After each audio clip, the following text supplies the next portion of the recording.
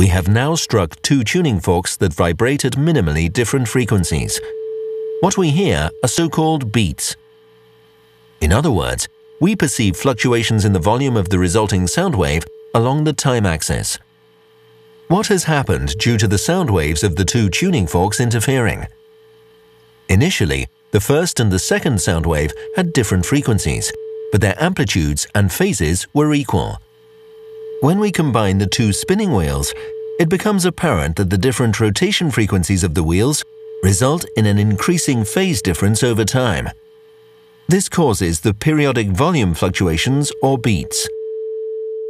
That's exactly the effect we have observed at Omega's doorbell. When tones with very similar frequencies are superimposed, the result is a beat.